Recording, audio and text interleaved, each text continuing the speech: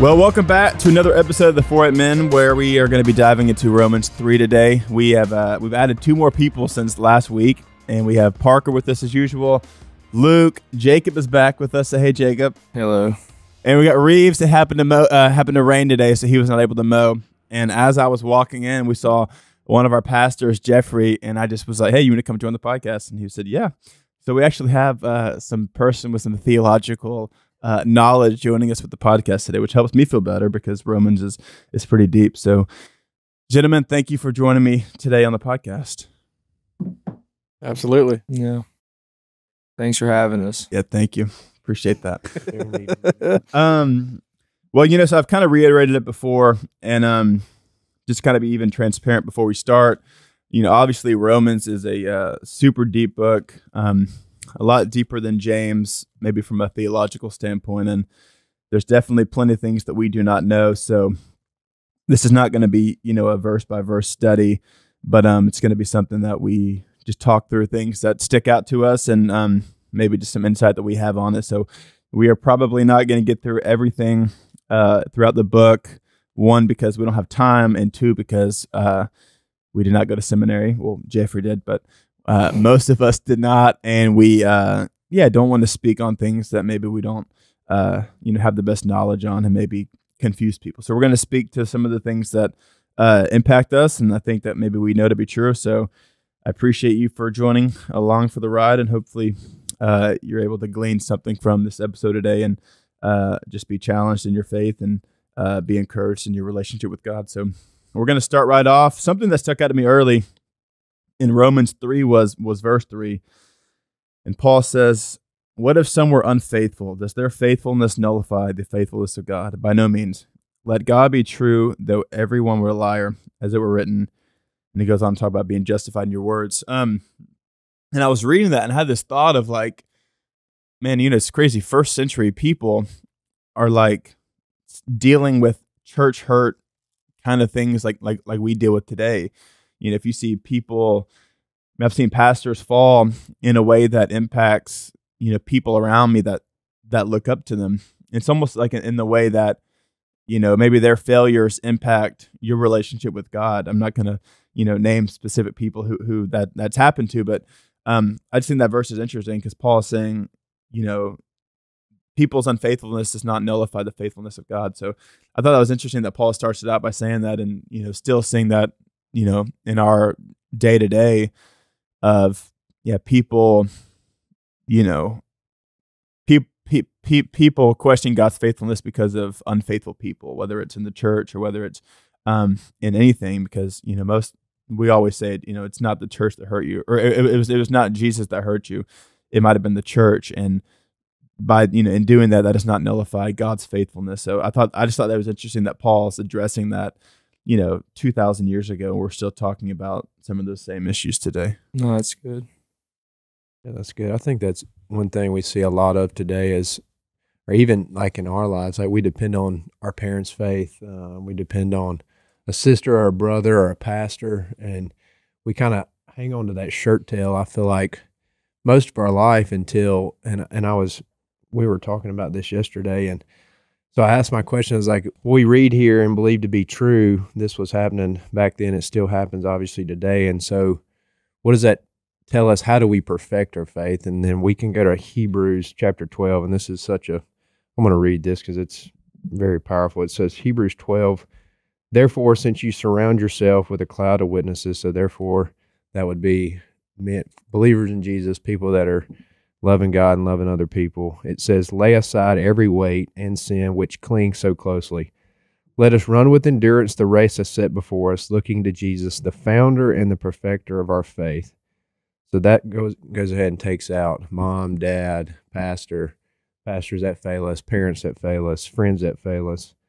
It says, look to Jesus, that's the big part, "who for the joy that was set before you endured the cross, endured death, conquered death, despised the shame, and is seated at the right hand of the throne of God." And man, that answered my question of like, how do we perfect our faith? Because then we go to Romans 3:23, and it says we have all sinned and fallen short of God's glory. And then we get into, we'll talk about the law and how obviously Jesus came to not to abolish the law, but fulfill it. And so there's that beautiful picture, Christian. I think we as young men, like for our kids, because I think we can, as moms and dads, like we can set that standard that our kids they can look to us to see that we're living out our faith. But also Jeffrey made a point last night. It's more than just living it out. We have to share that, what that is. And it's sharing Jesus. And then, I don't know, I thought Hebrews, man, what a beautiful picture to how we perfect that. And it's one answer is through Jesus and then who we surround ourselves with. So Yeah. that was kind of my point. I thought that really spoke to my heart. Yeah, I think we got to be honest with the spiritual battles that we face and the journeys we're on. You know, we love to act like we've got it all together. And that's what we see in churches a lot. I love what you shared, Christian, is how often you see a pastor fail. Where does the church body go? They're out. They're gone. You know, they give up. Well, if he didn't have his stuff together, but yet when we look at the whole of the Bible, I mean, the Bible didn't pull any punches on these people that we call heroes of the faith. If they were trying to look like they had it together, they didn't. I mean, every one of them had massive failures, and it just points to the fact that it's all about Christ, and we're going to struggle. And I think, like you said, with our kids or our family, we just have to be honest that we're all on a journey and we're struggling. We can't. We can look to one another's examples, but we can't look to one another as our saviors. You know, just recognizing that. I tell people all the time, I tell my kids, I will fail you. I will struggle. My righteousness is not my own. We've got to look to Christ. So, it's a very real battle. And as soon as we build ourselves up on these platforms, man, we're going to let people down and we're going to do damage to people. Jeffrey, I was thinking too, like with the mom and dads, like, and even pastors, because you hear that all the time, and everybody's response is like, man, like they're a pastor, they're a youth minister. How did they fall into this temptation, or how do they fall? Well, Jesus tells his disciples in Matthew 10:16, it says, I'm sending you out as sheep among the midst of wolves. And so, like Jesus tells us, man, we're in a war that we're going into battle as, like Satan is like a thief in the night. He's come to steal, kill, and destroy, right? And so I think if, like as mom and dad's, like, because I never knew what my parents struggled with as a kid, or like, if we were like open and honest of like, man, look, like dad struggles with, if you have a son, like being open with him, like, hey, I struggle with pornography, or if I struggle with lust, or if you're a mom and you're like, hey, I struggle with, and a daughter, I struggle with insecurities, whatever it may be, that as kids, I think we don't know the true mom and dad. And if we knew that, it would allow us to be more open, to share things with people. And so, I don't know, that was another thought, that I think we're quick as the body of church to jump on a pastor for failing, and we forget that, man, he was made in the image of God just like we were. He's just put on he is the sheep among wolves every single day fighting that battle. And I think that's why it's very clear that we should pray diligently for our pastors and for our youth ministers, college pastors, like worship leaders, because they are in a battle that our everyday people may not be involved with, because Satan is coming at them in all different ways. So. Yeah, that's good. I just thought that was interesting, because I just read that yesterday, and I was like, I've never thought about that. But yeah, what if some were unfaithful? Does their faithfulness nullify the faithfulness of God? By no means. That just was like, that's crazy that Paul is addressing that, 2,000 years ago, and we're still wrestling with that today. And people, it really does impact them when people that they look up to in the faith stumble or fall, like that impacts their relationship with God, because whether they've spoken a message that's really impacted them, then you start to question the legitimacy of it behind it. And so, obviously I think sometimes we can put too much emphasis on people that we look up to, and maybe, sometimes less on God in a way. So I thought that was cool that Paul talks about it. But what were you going to say? No, I was just saying, that's good. I had a conversation with a buddy about, like, a lot of people these days, like, they'll skew their whole thing. Like, people will be thrown into confusion because, like, that's what they do. They put their weight into someone that either brought them to faith or, really impacts their life. And then that's who they kind of, have a misconception of, like, getting all their knowledge from, instead of, like, searching in the Bible yourself. I feel like we could all do that, someone you really look up to, and they fall. And then you're like, wow, is God really who he says he is, like, through that person? But then it's like also a heart check on yourself. It's like, one, do we judge people? Because, like, we're not God, and then who is God? Is God who he says he is in the Bible, or who a guy that was on a pedestal, representing God, and because he misrepresented in one moment, does that change who God is, like it's saying in that verse? I love that you shared that. I didn't read when I first read that, and before you said that, I didn't see that, but that was good. I like that. I enjoyed that point of view. That's awesome. I really like what y'all said. I think for me, I thought about it more too as like just not only as like how we see other people, but how we relate to God in that sense. I think a lot of times, as Paul goes on to say, as he's talking to the Jews, who we all know that was very a works-based thing before this time, right? They had all these laws they had to follow. It was super religious. I think for me, I grew up in a very religious environment where I felt like it was a lot of it's all about what you do. You've got to kind of be good enough. And so I think for me, and it's so comforting because it's like, man, even when I mess up, even when I'm not faithful, it does not affect God's faithfulness. But I think we still get caught up on that sometimes. Like when we're slipping, when we've fallen into sin, do we really believe God remains the same faithfulness to us? Or do we believe he changes his disposition towards us? Or, because we messed up so many times, he's not going to extend the same grace that he did beforehand. So I know that's always so comforting to me. Like, man, even when I come short, as I do daily, it doesn't change his faithfulness to me. Yeah, that's good part. That's good. It's easy to get caught in that headspace, like, oh, I'm doing this, God allowed this to happen, or this is why this happens, because I'm not walking like this way. What are y'all's thoughts on verse 8? He says, "And why not do evil that good may come?"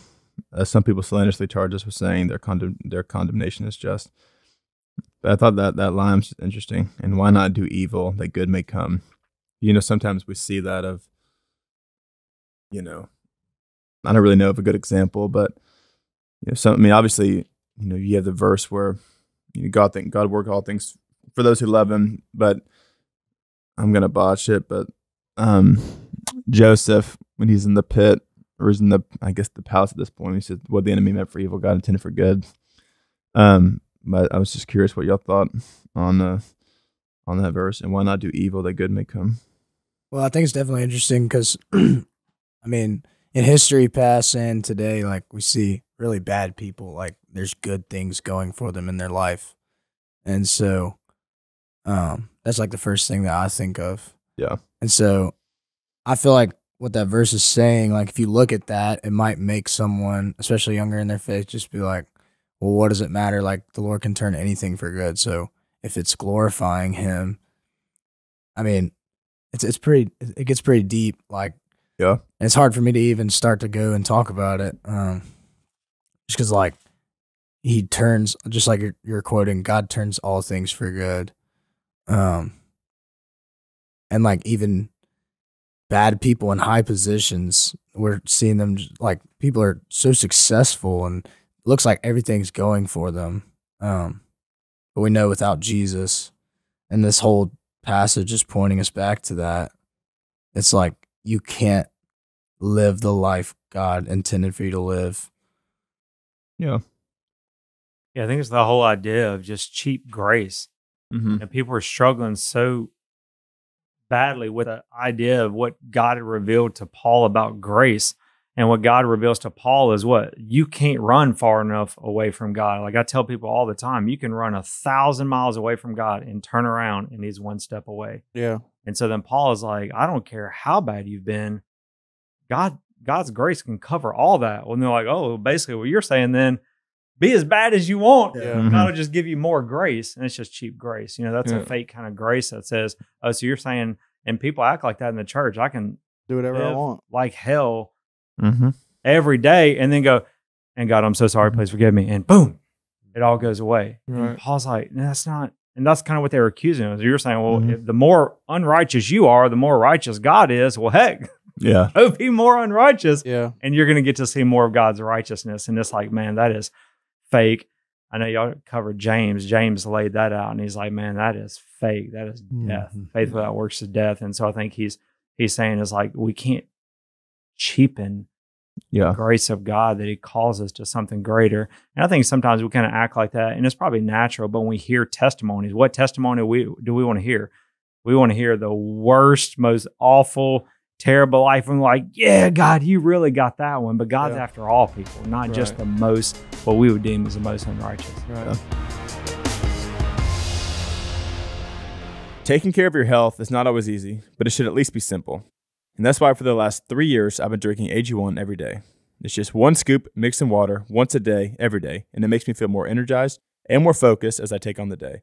AG1 is a foundational nutrition supplement, so each serving delivers everything my body needs, like my daily dose of vitamins, minerals, pre- and probiotics, and more. It's a powerful, healthy habit that's also powerfully simple. So I decided to try AG1 because I just didn't feel healthy. I wanted something in the mornings that I could drink that tasted delicious, that gave me more energy and help with my focus. But before I work out, that's really when I love to drink it. And I did not want to drink coffee in the mornings to have a lot of caffeine. And I wanted something that I thought tasted delicious and that was going to give me energy for my workout. And AG1 helps me feel more focused. And I even feel like it helps me with my recovery that I've seen for after my workouts. And I recommend AG1 to almost everyone I meet.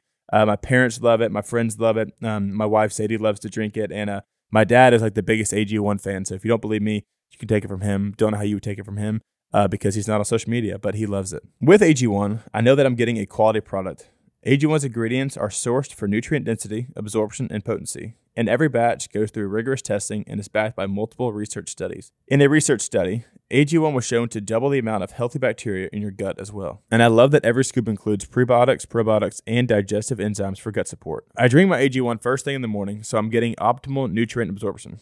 I just fill up my bottle with cold water, add a scoop of AG1, and shake it up. It's that easy. Or when I'm in a rush, I just grab a travel pack and mix it up on the go. And the best part of all, I don't have to worry about mixing and matching pills and powders because AG1 is an all-in-one solution that supports my mental and physical health without all the hassle. In just 60 seconds, I'm giving my body everything it needs and setting up a sustainable, healthy habit. If there's one product I trust to support my whole body health, it's AG1. And that's why we have been partnered with them for so long. It's easy and satisfying to start your journey with AG1. So try AG1 and get a free 1-year supply of vitamin D3 plus K2 and 5 free AG1 travel packs with your first purchase at drinkag1.com/huff. That's drinkag1.com/huff. Check it out. I think Paul talks about this in Romans 6, and But as you get into Romans 6 now. well, no, it's That's just like that 3 it- episodes away. That would continue Well, no, sinning. As Paul throughout all of his letters, he says by no means multiple times, Mm-hmm. and that answers. He says by no. It says, "What shall we say then? Are we to continue to sin that grace may abound?" And he says, "By no means. How can we who die to sin still live in it?" And so it's the mindset of whenever we're buried in Christ, there's got to be something new come of that new life. Just as Jesus was buried in the grave, he conquered something that's never been done before. So there was a miraculous change that changed our world because something had to die and had to conquer something that's never happened. And so I think there's a reason Paul says over and over, by no means. And I think that's, I don't know how many times he's mentioned it, but it was a lot throughout his letters. So Jeffrey, what are your thoughts on, because we've also looked at 1 John, and John talks about making a practice of sinning. Obviously Romans 6, Paul talks about those who live in sin. What do you think that distinction is for whether it's practicing sin, living in sin versus struggling with sin, stumbling in sin? What do you think that distinction is of like the practicing versus like stumbling? Yeah, that's a really tough one. I mean, for me, it's all about identity. Do I say, "Oh, I'm a sinner"? A lot of times they say, "I'm a sinner saved by grace," and I'm like, "No, I'm the righteousness of Christ." And I think it's how we recognize. I think whenever we throw in the towel, for me, living a life of sin or practicing sin means I've thrown in the towel. Like I'm not even on this journey to Christ. It's just like, that's what I do. Oh, me, that's my struggle. I just struggle with that. That's my deal, is like we've accepted that this is now part of my identity. And that, how can a man serve two masters? Mm-hmm. You love one and hate the other. You hate the first. And so I think that's why Jesus said, man, there's a very narrow road that will lead you to life. And so few people find that because you can't leave yourself enchained by the things of this world. But Paul made it really beautifully clear in Galatians when he said, man, we've got this nasty flesh nature and these echoes from death. It's always clawing at us, but we've got to be on this journey of following Christ. And so for me, that's what it is like, are you even in the battle are you not in the battle? Yeah. And so many of us that our flesh natures, we battled so hard, we've just resolved ourselves to, that's just the thing I do. I'm a guy that struggles with pornography. That's just it. That's part of my life. Well, I'm this or that or this, whatever it is, I mean, we can paint a whole myriad of sins, but that's me. That's just part of my character, and as you know me, I'm always da-da-da. And it's like, man, and that's where the Bible says, don't live in it. Yeah. Don't practice it. Like, you're going to stumble, man, but you have got to daily commit yourself to be the righteousness of Christ, to be identified in his and who he is, to be a new creation. And the moment you go, nah, I'm mostly going to identify myself with the things of this world. That's where John said in 1 John, you are a liar. The truth is not in you. Whew, that's scary. Yeah. And so I think every day we get up and we fight a battle, and God is greater than anything that we face. And no matter how hard of a grip, some sin, some weakness, some attitude, just something of this world, the acts of the sinful nature has got a hold of you. Yes, God can overcome that too.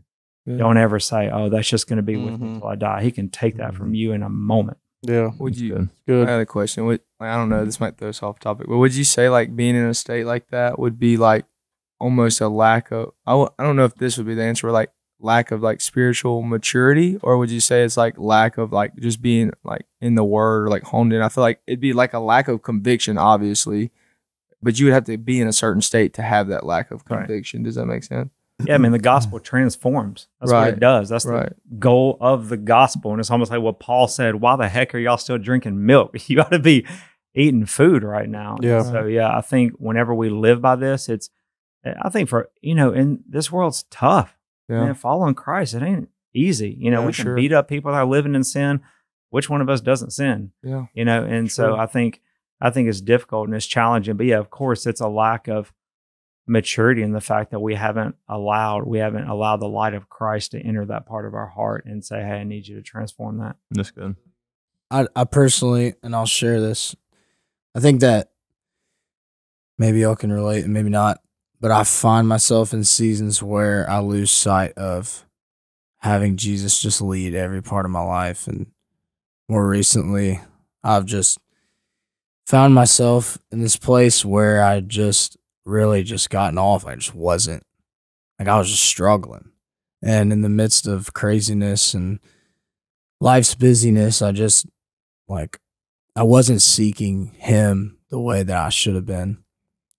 And I'm really coming out of that right now and thankful for things like this Bible study and just forcing me to get in the Word. And, this passage was especially good for me in that sense because it's just bringing me back to remember that temptations are going to rise, and I'm going to get into this place where, and I would call it spiritual immaturity and in my season where I kind of been going through that, it is spiritual immaturity because I know I have been changed by the gospel, but I am just as susceptible in my first year of walking with Christ as I am now to not be doing the work, every day, waking up and saying, I'm going to slay sin by the throat today. I'm not going to give in to these temptations. And so if I'm not seeking Jesus, I found myself way more susceptible to temptation, whether it's with my devices or the TV and whatever. And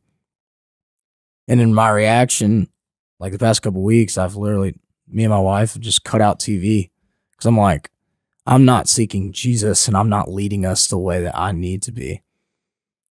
And especially as a worship leader, I just feel the devil coming after me in that and allowing myself to just slip up. And I don't know, just thought I'd share that because that's more recently where I relate to that.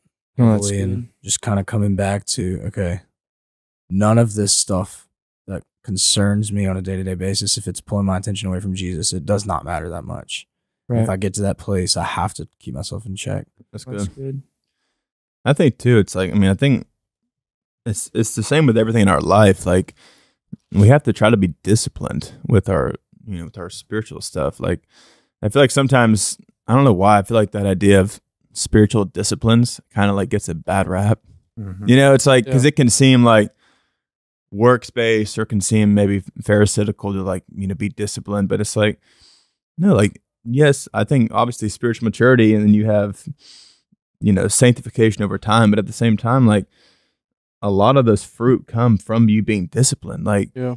whether it's, you actively, not having Instagram on your phone, like that's you being disciplined at something. You waking up in the morning and studying the Bible before you go to work, like that's you being disciplined. And I think sometimes we can just kind of, maybe associate being disciplined with like being super religious, and it's like, but it doesn't have to be, So I think I just had that thought when you were talking. So I'm like, sometimes I feel like we just can think about spiritual disciplines or just being disciplined with our faith, and it kind of have a negative connotation to it. No, I think that's good. Obviously, we can all say, like, if we don't have other people's input in our life, we're not going to grow, right? Yep. And so we're talking about, like, I'm not going to grow, like, being, like, if I'm not getting discipled by other brothers, like, there's only so far I can go, like, on my own will. And, like, if I'm not saying the word, then obviously I'm not going to give myself, the discipline that I need, that I would seek out from somebody else or from God, obviously. But if I'm not doing it, like, seeking out the Lord for myself, I would need someone else to step in and, like, give me that helping hand too, as well. So, you remember what Tom said on Sunday? He said, like, if everything is getting to you, it means you're not getting with Him. It was like I can't remember the exact quote, but it was something like that. I thought it was really good. Yeah, I think that I can't remember the exact, but it was just that. Yeah, if everything in the world is getting to you, then it shows that you're not getting with Him. Yeah, and so I thought that was so good. Yeah, that's powerful because it's true. So it's like if I'm a basket case over certain little things, I can kind of usually directly pinpoint it to I'm not in the word or worshiping when I'm in my car and to worship music or whatever, or praying. So that quote really kind of hit me, because I was like, yep, that's usually true. If I'm kind of quick to snap, then everything's kind of getting under my skin, then I'm really not spending time with Him. Yeah, I think when Jesus says pick up your cross and follow me, I think the commitment we make to following Jesus is hard. And I think that's why it's good for us to do hard things as men, because picking up your cross every day, I don't care if you're following Jesus for 40 years or for 2 days. It's something that we diligently have to wake up and commit to, is to pick up our cross and follow Him. And so I think that's why, we can be hard on ourselves, but that's why when I go through a CrossFit workout with somebody, that's something you hate in the moment doing it because it sucks. But when you get done, there's something about when you suffer with somebody else and you finish something, you're like, man, like I want to do it again. And so I think that's when we surround ourselves with a cloud of witnesses that are struggling, doing hard things, to become disciplined of following Jesus. There's an encouragement there, because when one brother can't pick his cross up, the other one can tote it with him. And so I think that's a big deal for me, is it doesn't matter if I've been following Jesus for 10 years, I still on the next day, I got to pick up my cross and follow Jesus. And so I think that's where we can get lost and like, man, I've done this for 10 years. It's just a breeze through here. And that's, I think it gets harder, because then we start, if we're truly asking for God's wisdom, we start dying to self more, and we start doing things that we wouldn't do when we were a baby Christian or whatever it may be. And so that was something that really hit my heart, is like, man, if I'm not doing hard things, and we can talk about, working out, but also if we're not leaning into Romans and doing something that's hard, then maybe we're like, because when Christian and I talked about this, it's two sides of this. We can punt and do something easier, and maybe easier for us that we wouldn't have to prep through when we walk through this door. We could just but if we lean into the power of the Spirit, man, this could be, I told Christian, one of the best Bible studies we've ever done, because it requires us to work at this and to be disciplined in our study, because you can't just show up and expect Romans to just, especially the front half, to just like, we'll hit it on the fly. So I don't know, that's been an encouragement for me. I want to talk to you guys about something that's close to my heart and crucial for our generation, which is online integrity. And that's why I'm excited to share about Covenant Eyes. And Covenant Eyes is more than just an internet filter. It's so much more than that, and it's so much more powerful. It's actually a tool that helps you stay accountable and pure while you're online. It's a powerful software that monitors your internet activity and sends a report to a trusted friend or family member. And this also creates a support system that encourages healthy online habits. I know that sometimes your internet activity, it can just be you looking at it. And when you know that you have an accountability partner and that you have something that can send a report to a trusted friend or family. It's just extra security, and it helps you just be careful with what you're searching online. Covenant Eyes is not about restricting you, but it's about empowering you to live with integrity. I think sometimes we can, think about pornography or think about blockers or something like that and think that it's restricting us, but it might be restricting you, but it's restricting you to live in more freedom. It's not restricting you from having fun or whatever, but it's empowering you to live this life with integrity, like I said. And it's so easy to install. It works on all of your devices, and it truly makes a difference. You can take my word for it. I wrestled with pornography for years throughout late middle school, early high school, and even kind of early on into college. I really wrestled with with this. It would be easy for me to see something and then, want to search something. And it wasn't until that I really, for me, got surrounded by a bunch of guys in college that all kind of wrestled with it.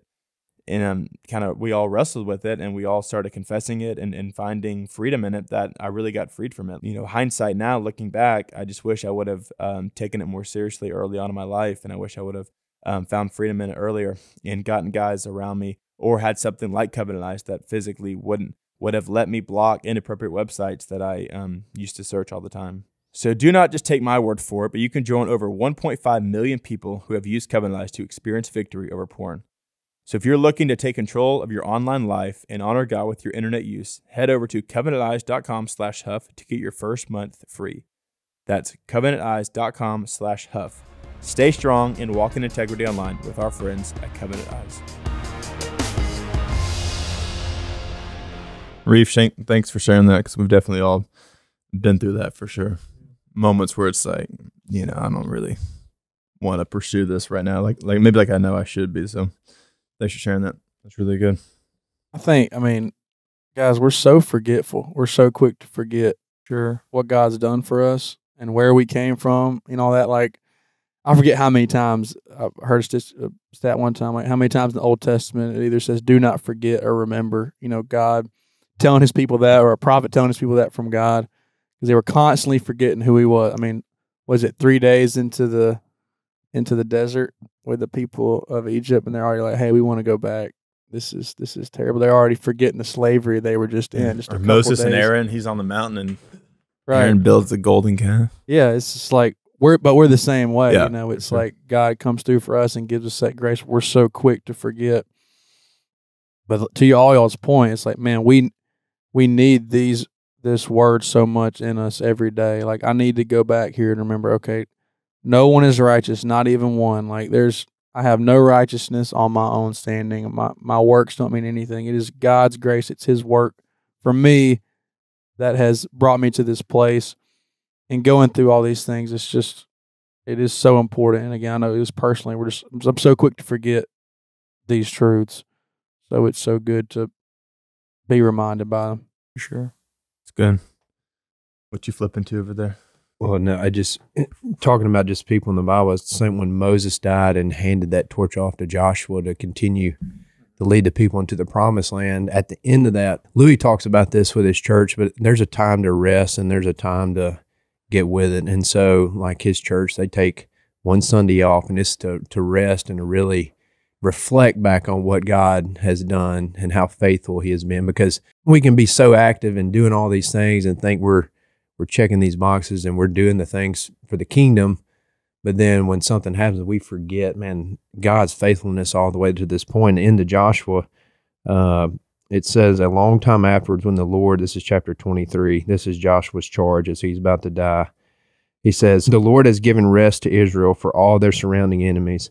And Joshua was old and well advanced in years. Joshua summoned all Israel, the elders, the head of the church. And it's at verse 3, it says, and all of you have seen that the Lord your God has done to all these nations for your sake. For it is the Lord your God who fights for you. Behold, I have allotted you the inheritance. And so he's sending this proclamation to these people, like, do you remember what God has done for you? Like, they have been fighting people that there's no way they could conquer. And he continues to make that point throughout the book of Joshua, is like, remember who brought you to the sea. Remember who conquered the enemies that you shouldn't have conquered. Like, and these people were still forgetting that, and they were living in it every single day. Yeah. And so I think that's a huge thing for us as followers of Jesus, is, like you said, Parker, is there's a time that sometimes we just need to rest and reflect on God's faithfulness, because we can get lost in the fact of, like, man, when we think he's unfaithful, we forget about all the faithfulness, because the point of earlier is God doesn't need our faithfulness. He wants our faithfulness, because his faithfulness never fails. He's the only perfecter, the only perfect faith that will ever walk this earth. And so, I don't know, that story really resonated with me, because that's our life is following Jesus. We're going to continue to be in a fight until the end. And it's like, who is sending that proclamation to this world of saying, hey, as somebody's about to pass away or die, a leader of the faith is like, who else is fitting to send that charge to the other group of people? So I don't know, that kind of hit me between the teeth. Parker, I love how you brought up the none is righteous, no, not one. And yeah, I don't know if Paul's quoting Isaiah and Psalms in that, or if it's just Psalms, but 10 through 18, he talks about all these things. He says, you know, their throat is an open grave, their mouth is full of curses, their feet are swift. Just had a voice crack, but it's fine. But verse 18, he ends it with, there is no fear of God before their eyes. And I was just thinking about that of, you know, 10 through 17 happened because they don't fear God. And I just thought it was cool how just kind of that ends that little tagline there, and it's because, you know, your throat will be an open grave. You will deceive people. You won't seek after God. You will, you know, turn away and worship worthless idols, and that happens when there's no fear of God before your eyes. And I was just having that thought of, man, what do you think? What do y'all think? You know, throughout the Bible to where we are now, just kind of how that idea of the fear of God has kind of, I don't know if maybe been distorted is the right word, or like been lost or confused. Because I feel like, you know, 2,000 years ago, they have a different grasp or idea on what it means to fear God versus what we do in, you know, 2,000 years later. So I was curious what y'all thought, because I don't think it had the same kind of connotation then, like people now talk about, why would I want to follow a God that I have to be afraid of? I just don't know if they wrestled with that same thought back then. Maybe they did, but didn't know if y'all had any thoughts on that. I feel like fear also just would just start off by like who you believe God is. Like, I mean, I feel like I could fear God the same way they did then if you're saying the full Bible is true. Like, if you believe that, I would say as you should if you're gonna follow the Lord, because you can't take bits and pieces. But like a God that parts the Red Sea, y'all ever seen anybody part a sea? Like, I would definitely like fear that in a way of like the all and powerfulness like of our Lord. Like, is like he can do things like that. He can cast a demon out. Like, you talk about casting demons into pigs and them running off and just like into the water, like things like that. Like, I don't know, just like it's like more the awe and wonder and like power of like what God can like show us through the Holy Spirit, and like his spiritual power like raining down from heaven. It's kind of like that, instead of like a fear that God's gonna send me to hell. Like, that's our choice kind of deal. I feel like people like get on the fire and brimstone kind of like fear God. Like, if you don't believe in God, you're going to hell. And that's what like your whole spirituality is based off of, obviously. I feel like I grew up in that.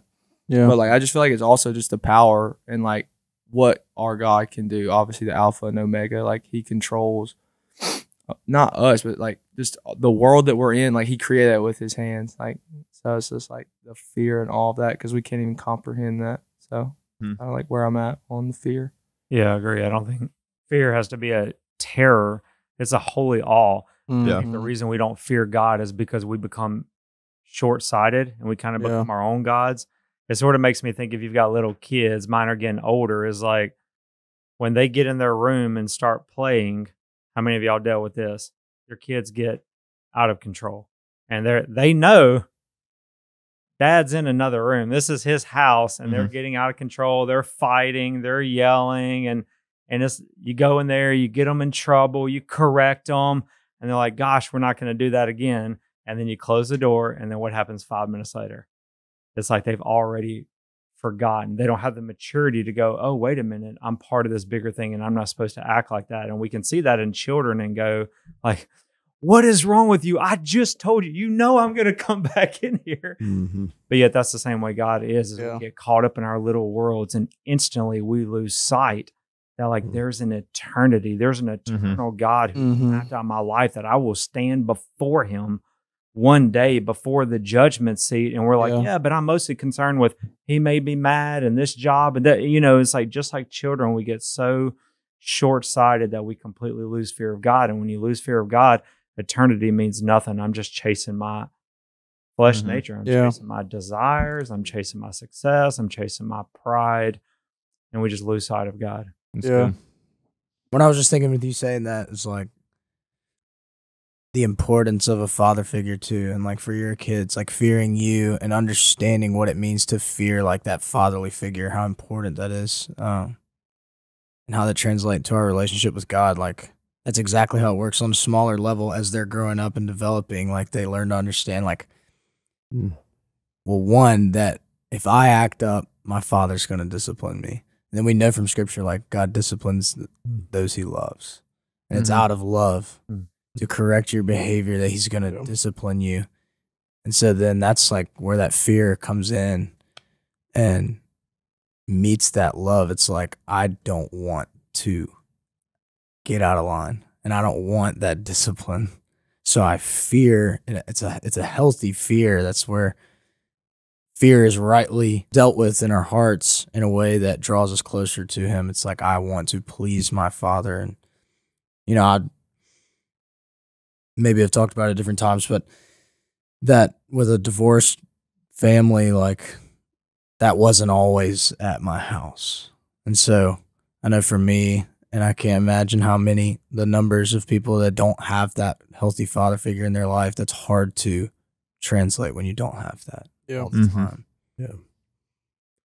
I think to add to that, Christian, since I'm going to just go for it, it kind of goes with the propitiation, because I was studying about this, and if you look up the definition of propitiation, Webster says it's the act of propitiating.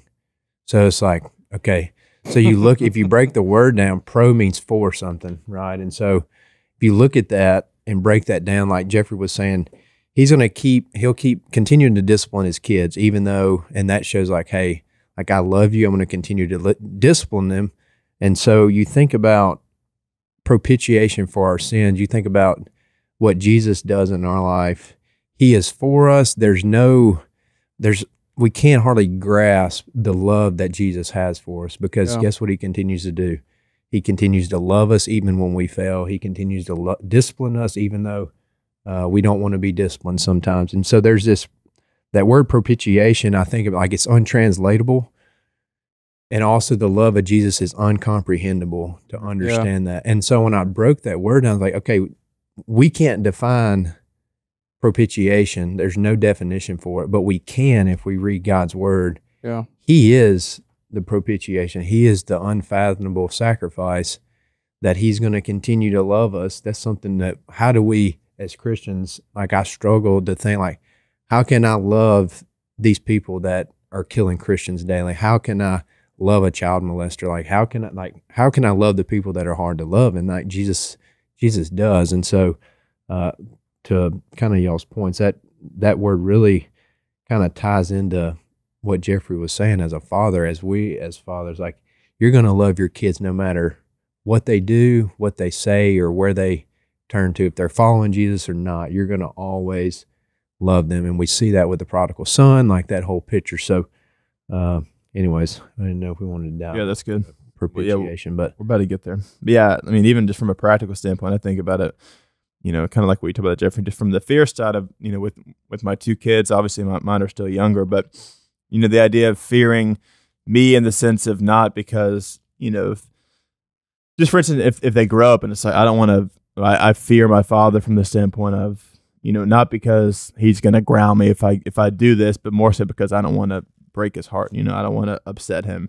So it's kind of, it's a healthy fear. It's a reverence and an awe. It's not every day I'm just terrified of, you know, God's going to rebuke me and strike me down. It's more so, I fear God from the standpoint of like, I don't want to break his heart because of what he's done for me. So I think about that with my kids of, I don't want them to fear me from the standpoint of dad's going to spank me or, you know, do something harsh to me, but more so, I just don't want to upset him because I love him and I don't want to break his heart. So I feel like a good word is like respect. Kind of. Yeah. Like if you know who God is, respect. it's like a respect kind of deal. Yeah.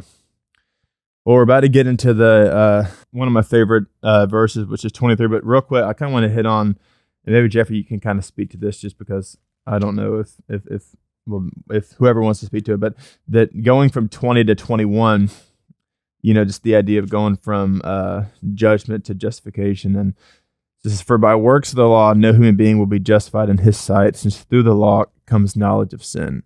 So that idea of knowledge of sin, it's the idea of, the law can't save you, but it is useful in giving us, this idea of what sin is. But going from 20 to 21, it says, but now the righteousness of God has been manifested apart from the law, although the law and the prophets bear witness to it. So I just love that verse, how from 20 to 21, and Paul adds the but now, and kind of separating, the old covenant, new covenant, in a way. So I don't know if somebody wanted to kind of hit on that for a quick second before we get into 23. Well, to start off, before 21, he's really presenting the problem, which is a lot of the Jewish people are like, we have the law. We are people of the law, so we're good. And he'll talk about it later in Romans. He's like, hey, buddy, it don't work that way, right? Let's think about laws today. Like, no righteousness can take away from having broken the law. It's not like if I broke the law last week, I don't know, I robbed a store, I was speeding. Okay, you broke the law. Don't worry, I'm going to do really good stuff this week, and that will have taken that away. He's like, the law doesn't work that way. So the law, just like our laws today, they can't make you good. They just point out when you're not good. Right. And you've all failed. Only perfect people go to heaven. Are you perfect? No. Have you ever broken the law? Yes. Well, guess what? You got a big problem. Right. Yeah. Because if you haven't broken the law, that means you're not righteous. Okay. Do you know that God is righteous? Yes. But you're not. There's a void. And that's what he's trying to say. They're like, we're people of the law. You are, and you broke it. And God is righteous. And that's when he starts laying out this idea. That's what faith is all about. It's about faith, man. You've got to have faith in him and in his righteousness. And so he's building into this argument to let them know, it don't matter if you're Jew, Gentile, Greek, it don't matter who you are. Faith. It's faith that saved us, not who you're born, not your ethnicity, not because you're of the law. The law did not save you. It pointed out your brokenness. And we know that. And I think that's a good thing about understanding God's laws is, like we said, not to walk around in guilt or shame or be ashamed, but go, oh God, I need you. I can't save myself. So many people I've led to Christ. That's what I ask all the time. Have you lived a perfect life? No? Okay, well, there's bad news. Heaven's perfect. So now you've got to figure out how to make yourself perfect. What does that mean? Exactly. Yeah. And I mean, that's what Paul is laying out here. It's like, man, none of us we can't justify ourselves. We can't make ourselves perfect. We can't wipe away sin. Well, how do you do it? What's that word? We don't know how to translate. Propitiation. He did that. Right. He wiped it away. He paid it. He covered it. He satisfied the wrath of God. It's through him. And so he's just hammering, pointing everything to Christ. I think it's this word manifested apart from the law. And I was thinking about, you go to John chapter 1, verse 14, it says, and the word of God became flesh and dwelt among us. For we have seen his glory. Glory is the only Son, the Father, full of grace and truth. And that word manifestation is like when something comes alive, or something that you can either tangibly see, or like you see change or have an effect on something else. And I think that's when we read, goodness, I'm going blank, Romans, or Hebrews 4:12, for the word of God is alive and active. It's sharper than any two-edged sword. So when the word of God comes alive, it is manifested into some type of experience you've seen, or something that's changed somebody's.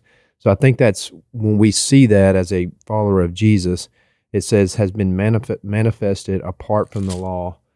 For the law and the prophets bear witness to it, the righteousness of God through faith, which is in Jesus Christ for all who believe. And so with a just God, we're justified because of his Son on our behalf. And so it's this confusing concept that it's hard to grasp. But if God looks at us and sees that his Son is justifiable, then guess what? That makes us righteous because we have Jesus in our heart. And so it's that, I think when we've talked about too, having that repentance and confession, like, every time we repent and we confess, man, like Jesus forgives that, and he forgets that, and he sees his Son covering that. And I think we'll get into this later, talking about, or maybe we will if y'all want to, but the mercy seat and how that goes into, because there's some stuff that I've never been brought to light, but that was went back to John. That was good for me to read.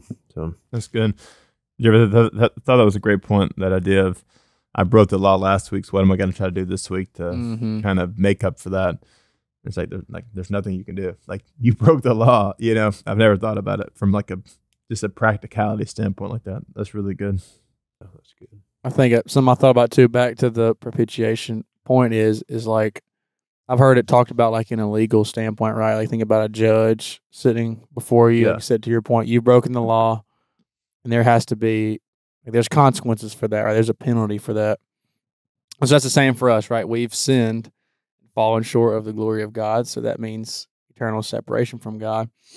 There has to be that payment for that sin. Mm-hmm. And like, as he kind of refers to the law, there used to be the payments, used to be the sacrifices to temporarily cover you.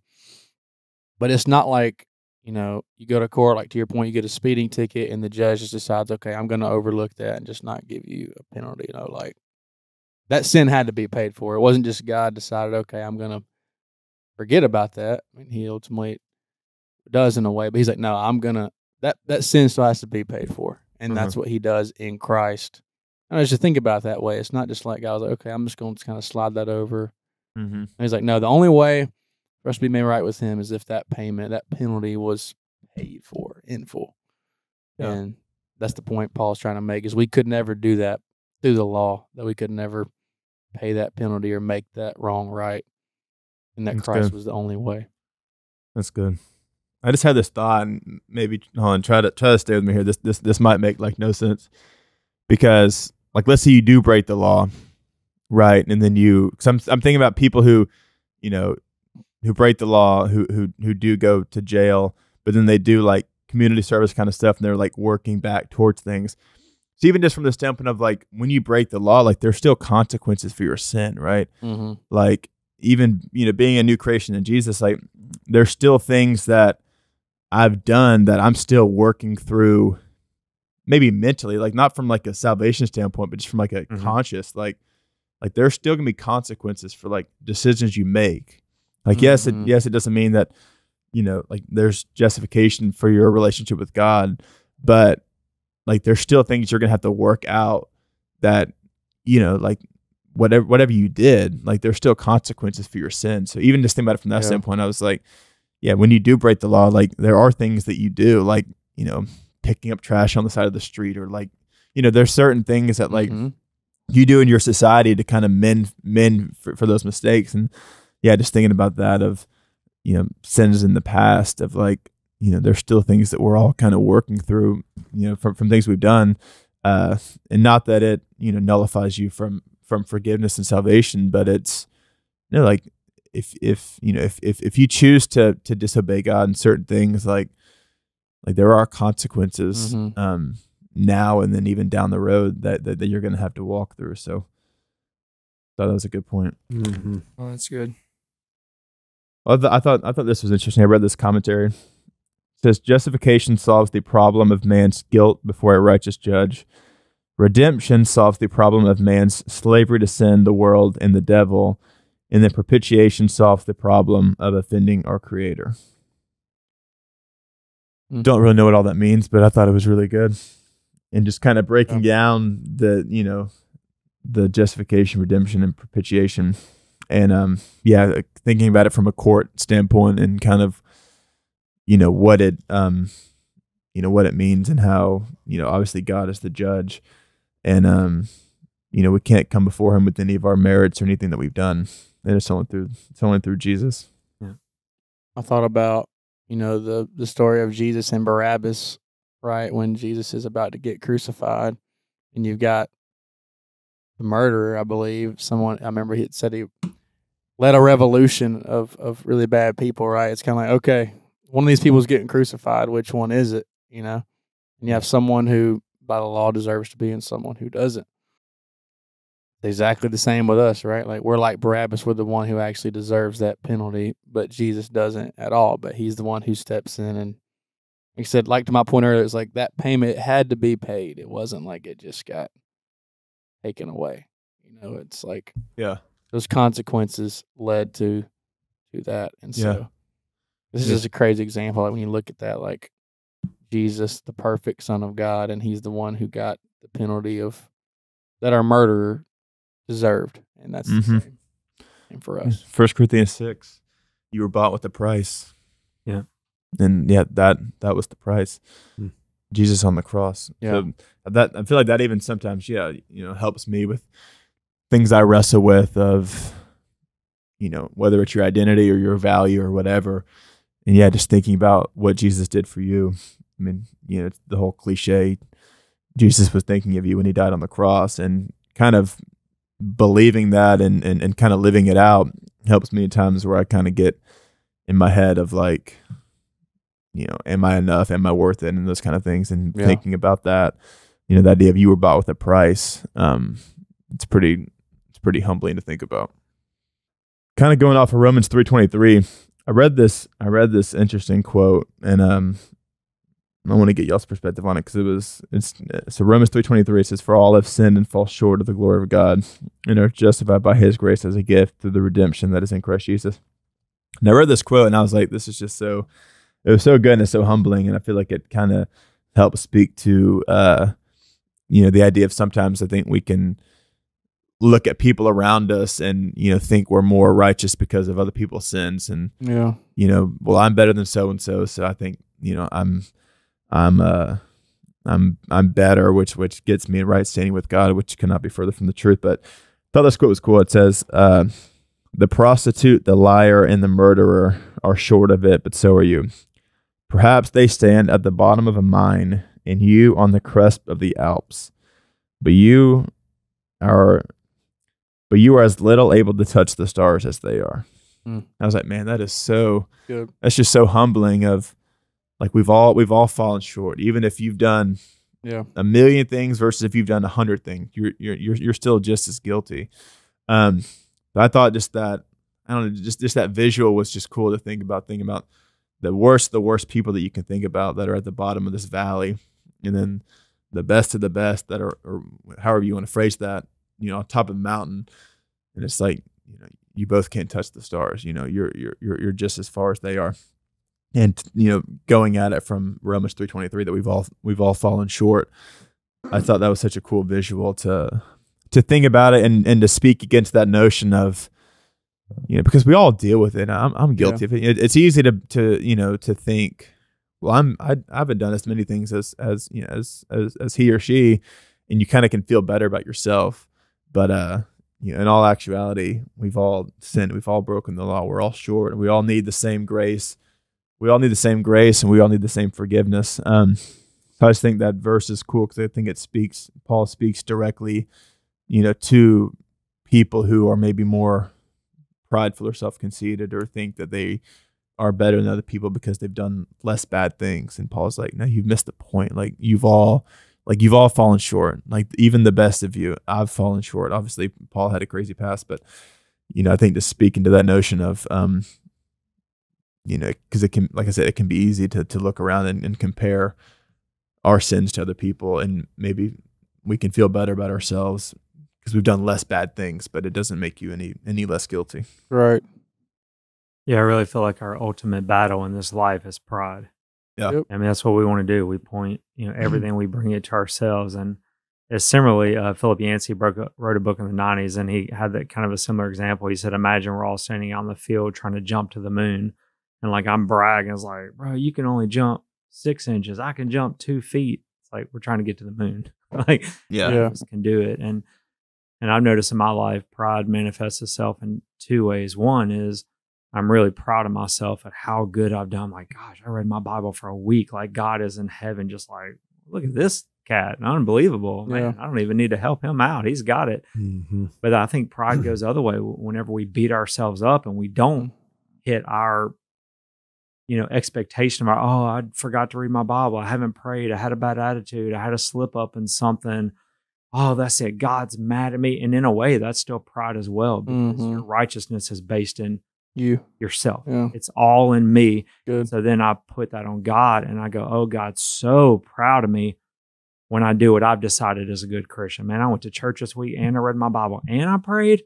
Oh man, God's impressed with me. And then whenever I don't meet my expectations, then man, I can feel God's real distant from me. It's like, it's all pride. It's my entire life in righteousness is based on me, what expectations I've given myself. And I just love, this is like, man, none of you are righteous on your own. It is redemption through Jesus Christ. And for me and my faith, and I know all of us, the battle is to just get the focus off of myself and get it onto Jesus. And every day get up, Jesus, it is by your grace, it is by your blood I live and I act and I share today. Fill me with you. And we're on this battle, you know, and I think the more that we look to him as the author and the perfecter of our faith and not to ourselves, we're getting on the right path. Right. The moment that you become your God and you decide every day how righteous you were and I was real good and I was real bad, man, the focus, it don't matter what you did, the focus is off. Right. We can't save ourselves. Right. Yeah, I'm definitely on the latter side of that one. Like, yeah, not the pride from the standpoint of like thinking I'm better than other people, but the pride of like thinking I'm better when I do more things. That's right. Or when I read 4 chapters today, I feel like God was more proud of me versus if I would have read 1 chapter, you know, or I listened to worship music for an hour today instead of 5 minutes, and God must be proud of me. So I do wrestle with that. Yeah, I mean, obviously, man, you know, there's so many things that we didn't get to, whether it's, you know, more circumcision at the end or God's divine forbearance and passing over former sins. I think that's going to be the great thing about Romans is that it's going to push us to, you know, to study things that maybe we're a little unfamiliar with and try to, you know, break it down for people who, you know, aren't super theological and haven't been to seminary, but also, you know, love God and his word. But there's also going to be the challenge of, man, there's some things that we aren't going to know, and maybe we try to address it, maybe we kind of shy away from it. And not that we shied away from those things, but, you know, we're a little over time here, so we're going to wrap it up. But if you're listening, I just hope that was encouraging to you and that it maybe challenged you for things that you've never thought about, whether it's fearing the Lord or having you know, understanding the idea of grace and truly what Jesus did on the cross for you. It can be easy to try to work towards our salvation, but you know, we're saved by faith and faith alone. But at the same time, it is an active faith. So there are things that you have to, I don't maybe necessarily want to say do, but there are things in your life that show that you truly believe what you say you believe. So I just encourage you to be a doer of the word, and not only a hearer, but I challenge you to get in the word, to be disciplined with it, and just to seek after God and to pursue. The Bible says, seek and you will find, knock and the door will be open. So continue to seek, continue to knock, and God will open the door for whatever you are looking to find. So appreciate y'all tuning in. Join us next week as we dive into Romans 4 and talk about all the deep things of Romans 4 and talk about Abraham and how he was justified by his faith. So stay tuned for next week as we dive into Romans 4.